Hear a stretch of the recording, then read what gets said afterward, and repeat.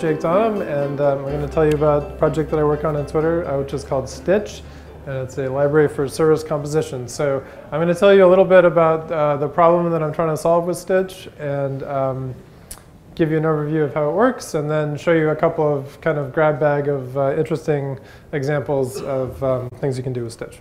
Okay, so this is kind of a graphical overview of the service-oriented architecture that we have at Twitter.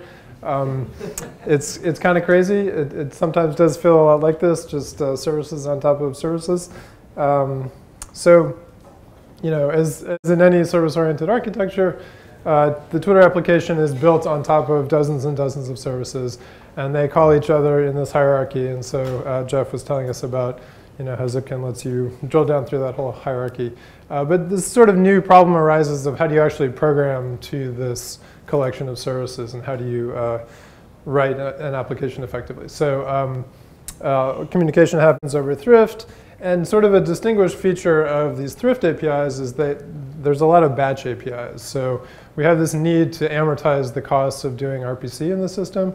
And so a really typical RPC call is something like this, where you want to get the tweet object for a bunch of tweet IDs, and you pass it a sequence of IDs, and you get back a sequence of tweets. So that will turn out to have implications about how we write our applications. OK, so to do a good job of programming to this constellation of services, we want to take advantage of concurrency. So we want to be able to fire off requests which don't have any data dependencies between them and have them be executed concurrently. We want to take advantage of these batch APIs, and we want the code that we write to be sort of good code. It should be clear and modular, easy to understand. But it turns out that these things are somewhat in conflict. So, so I think most people here are familiar with futures. I just want to make sure that people have at least a rough idea of what I'm talking about with futures, because Stitch is very closely related to futures. So, so a future of some type t is a future result of that type t. So it's a value which may not be ready yet, right? So you can't use it directly, but you can sort of consume it with map or flat map, and you can chain these things together. You can sort of think of a future as like a little thread that's running. So this is a really nice way to talk about concurrency. It's sort of typeful in the sense that the type t inside the future is sort of an abstraction of what the value is. We don't really know who the producer of the future is. We're just getting back some value of type t. And it's got this really nice way to express concurrency. We can just fire off a bunch of these things, and then when we actually care to see these different threads at once, we can join them together or something like that. All right, so this is a batch of croissants, so I want to talk about the problems of batching. I made croissants with my son last weekend. It was just super easy and super fun, so I really recommend it. They're delicious.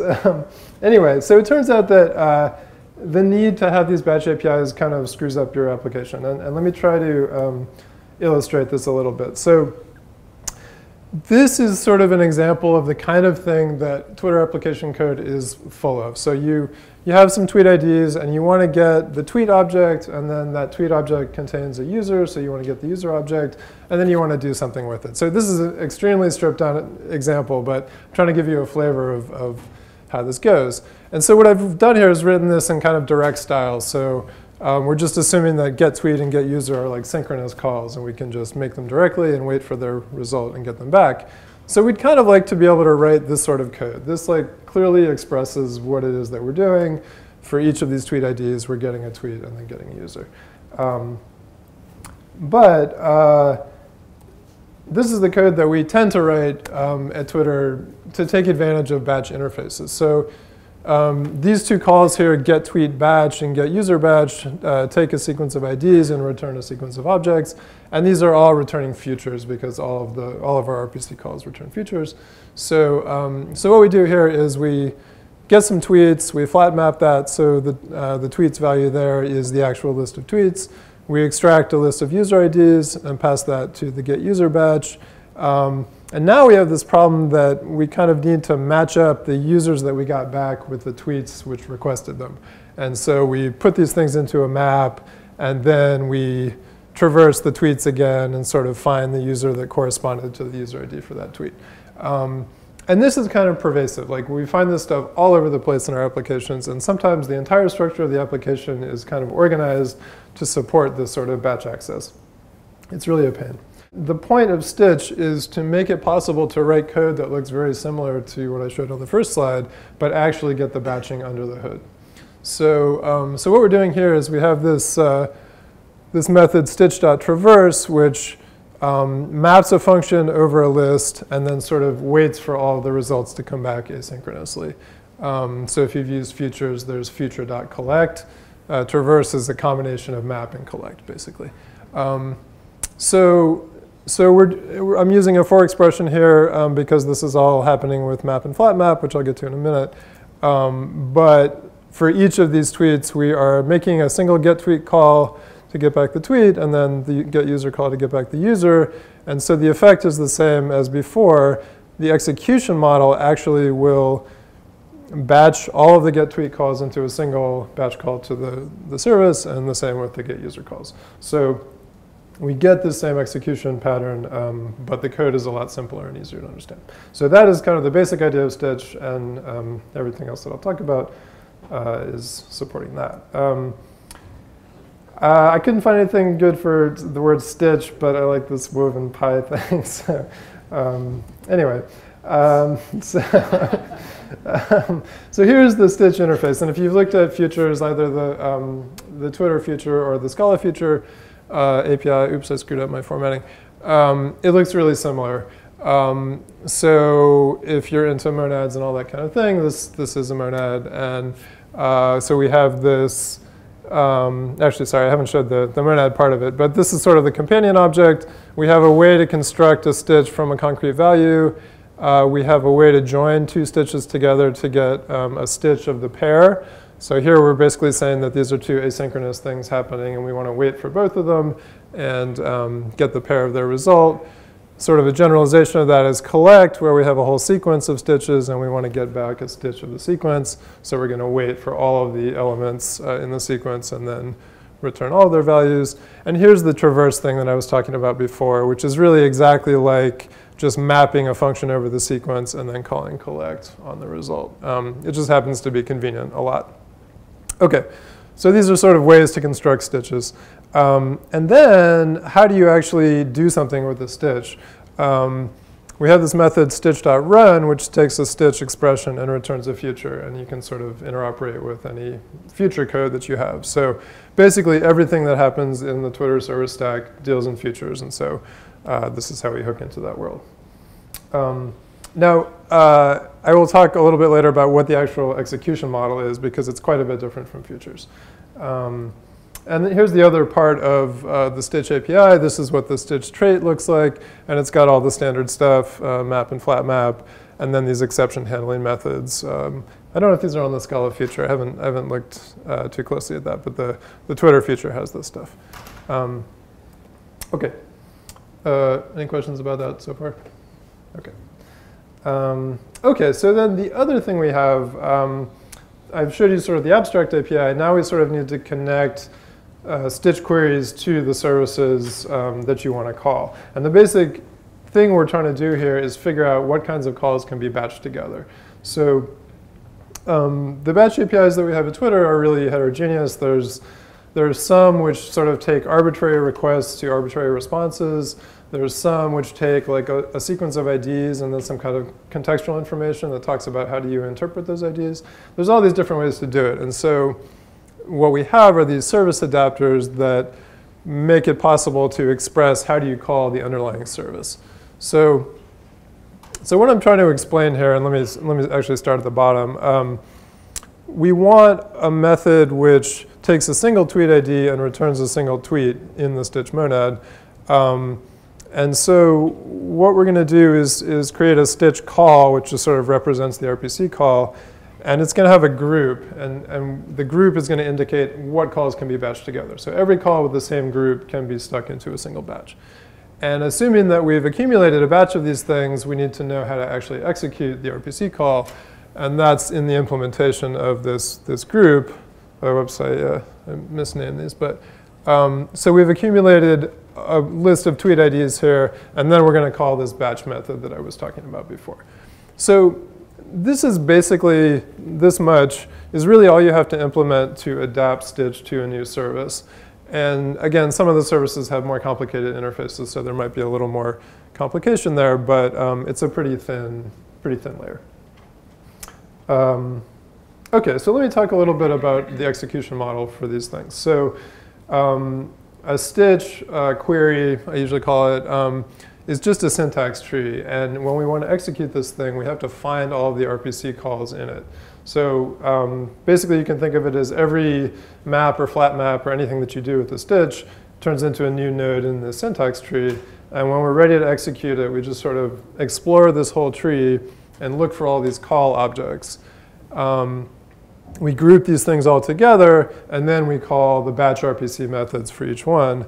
And every time one of these RPCs returns, we can kind of simplify the query. So we can fill in the new data that we've gotten and then sort of make simplifications, right? So if I have a map and I've gotten a concrete value back from the RPC, then I can actually execute that map or something like that.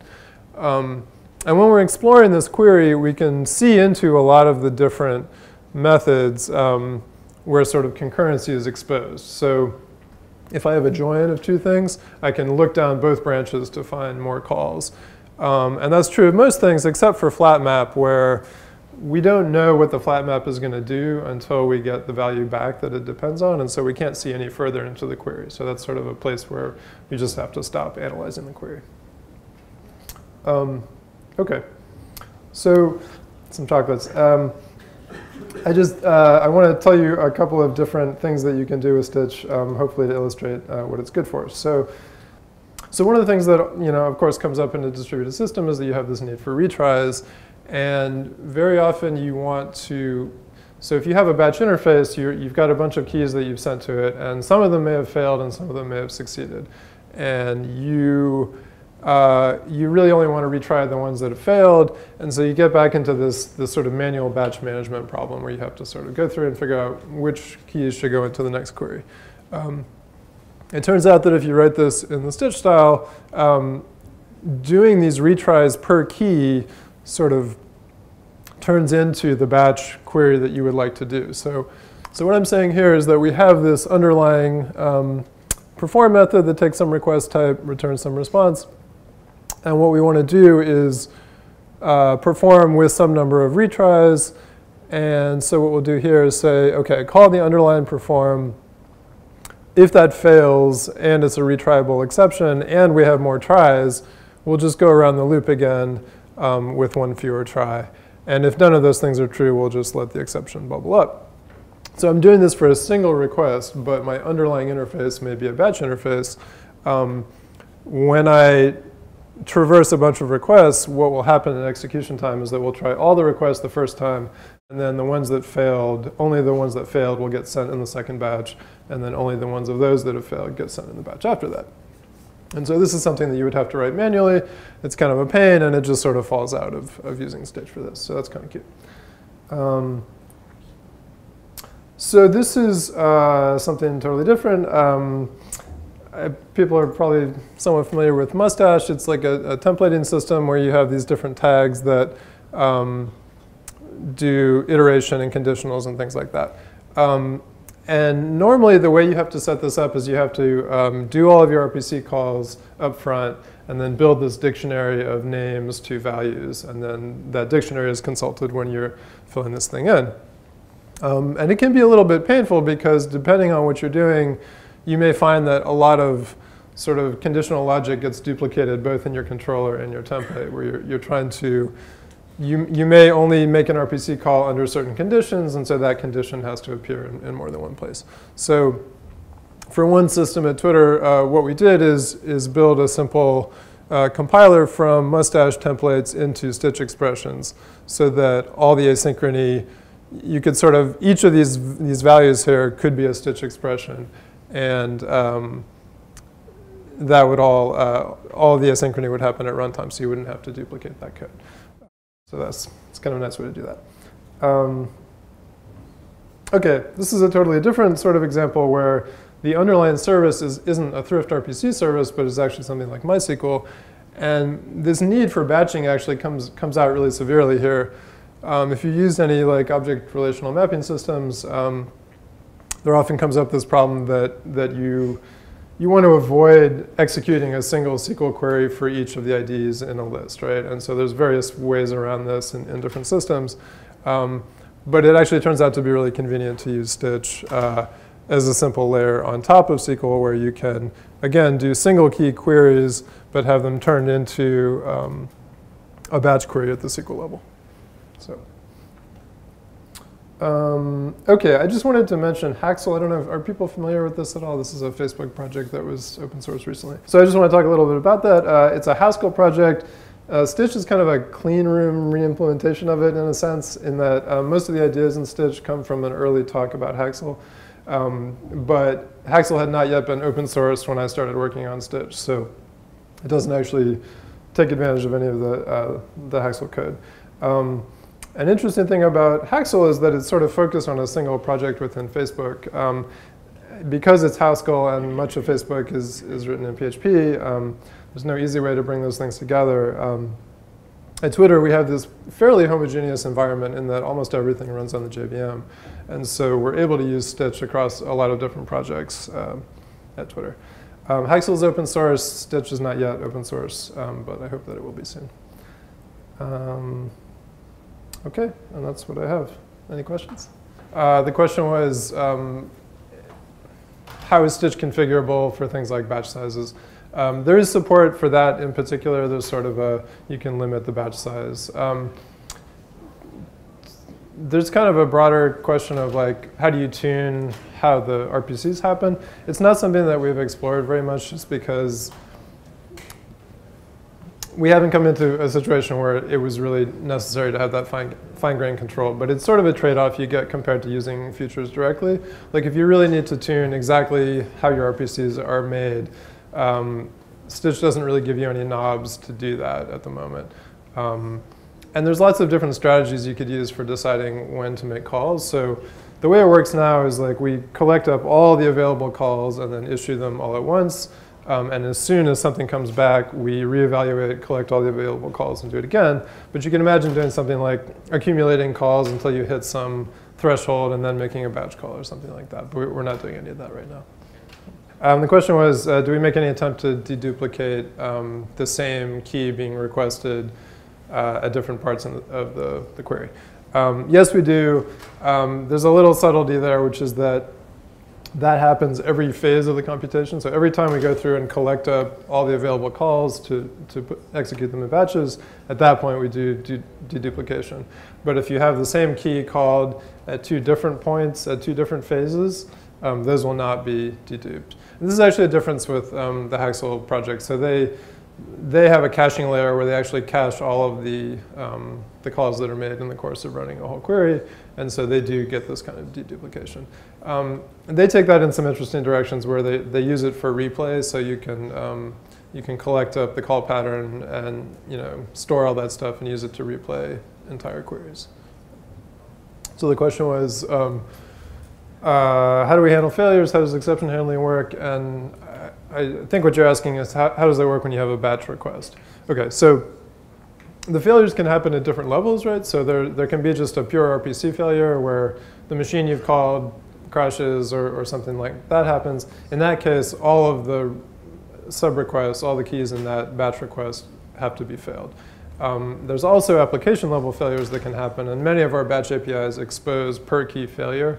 So a typical pattern in our batch APIs is like there's a request type and then a response type that embeds a failure code per key, and we can decode those and independently fail the different parts of the Stitch request.